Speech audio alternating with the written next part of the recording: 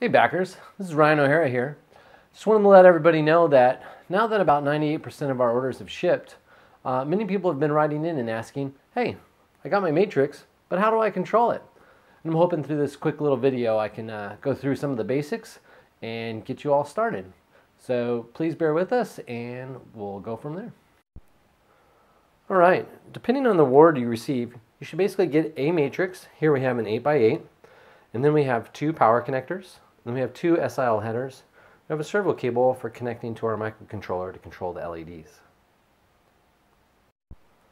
So really, the only tools you will need besides the parts that are given to you are going to basically be some solder wire to allow you to make the solder connections to the matrix, and a soldering iron. In this case, I have a digital Weller that's set to about 700 degrees.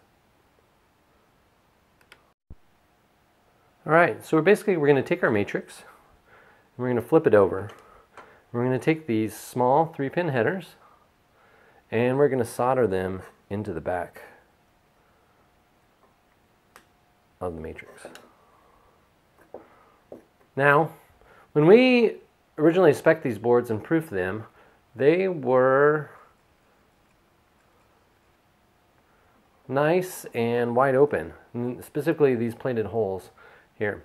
However, in our production boards, they're a little tighter than we expected.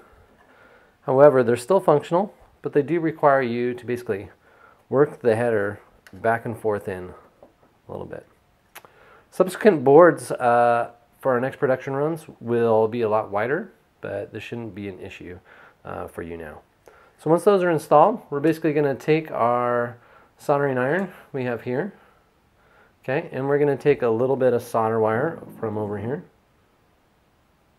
Trim some of that off. And we're basically going to quickly solder the connections here.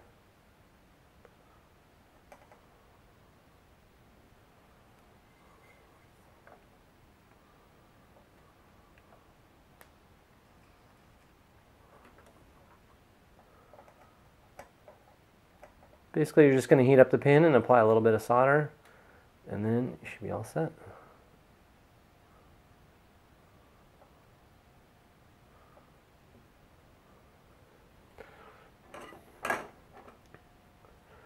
All right. Now, really for our purposes, the board just basically has a data in side and a data out side. Really, we only need the data in connection because we're only going to control one. If you wanted to hook up multiples up, you would use the data out and hook up another cable. Another common question that has come up is the need or the question about, up here we have these larger power inputs. We have 5-volt and ground. Well, these are all connections that are provided basically to allow you to hook up multiple matrices, and then they also allow for a low voltage drop because of the large gauge of the wire. They are connected to a power plane, so 5 volts on the top and a ground power plane on the back. And so they're all connected, and that includes the signal inputs as well. So once we have these connections made, we're going to go ahead and add our wired connections.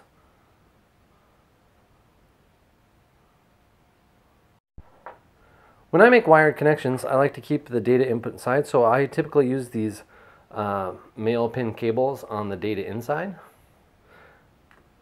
and basically all we're going to do is put those in.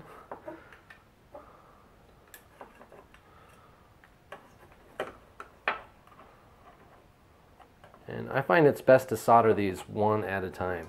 If you have the option to control the temperature of your soldering iron, I do recommend making the temperature be about 800 degrees. So basically all we're going to do is feed in quite a bit of solder here.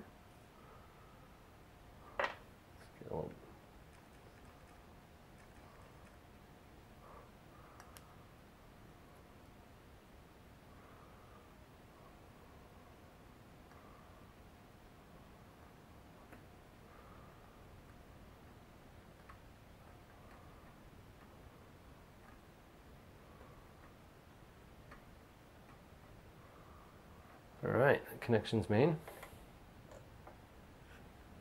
Now we'll go ahead and add the ground wire.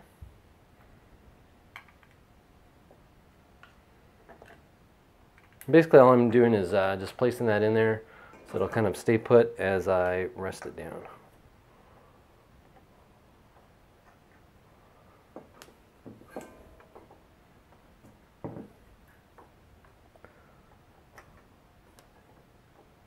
As you can see, it's a little bit difficult doing this behind the camera, but the pin or the cable itself wants to come out a little bit.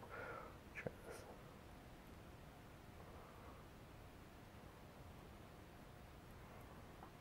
And the idea is basically to get a lot of solder on there and then spread it around. Cable on the ground plane will try and suck away the heat.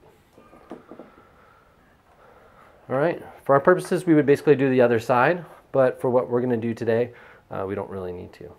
Okay. All right, now to test out our boards, I basically have an Arduino clone here. This Arduino, I've added a 100 ohm resistor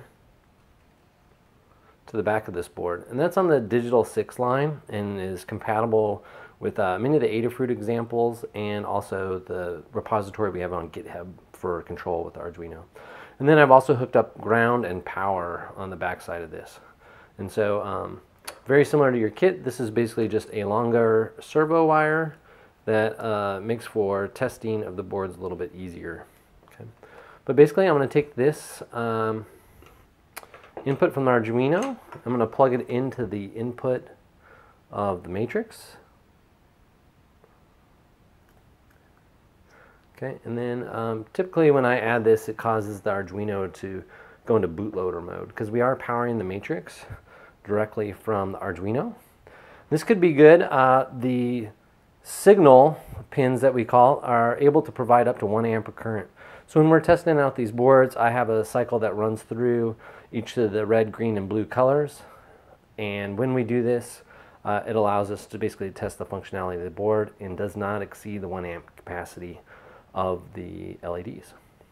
There's been a number of talk about current on the forum, and you can see that in the calculation, but basically each channel, or red, requires 16 milliamps, green 16 as well, and blue 16 as well. So each pixel could draw up to 48 milliamps at full brightness. So it adds up pretty quickly, and the wattage and the current ratings for the board vary anywhere from 3 to 16 amps at full white. So we don't really recommend running them that high. They're super bright. They generate a lot of heat, and you certainly could if you would like, but we find that maybe about a quarter brightness is usually pretty sufficient for what most people need. Thanks for your time, and hopefully this helps people out.